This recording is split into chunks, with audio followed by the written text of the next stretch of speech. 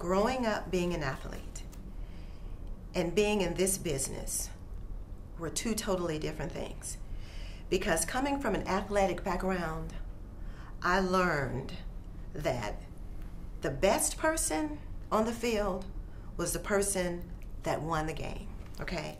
The more points you put on the board, you were the winner.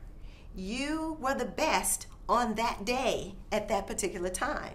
Maybe not the best athlete ever, but you were the best out of everybody else that you were competing against. And there was no disputing about it, okay? If you crossed the finish line first, then you were the fastest and you won the blue ribbon, hands down.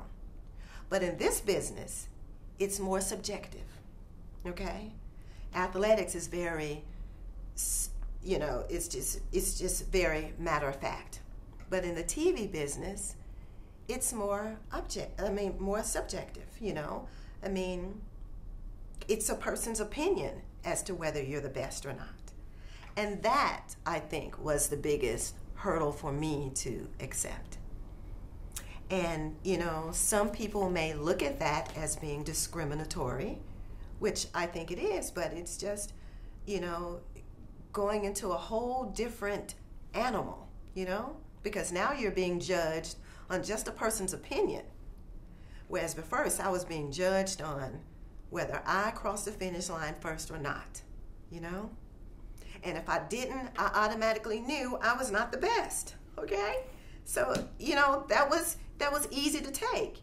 But then when you're judged on someone else's opinions, whose opinion, of course, is based on their background, is based on their perceptions, is based on their mentality, you know, it's based on their upbringing, you know, then it's a whole different ballgame, you know.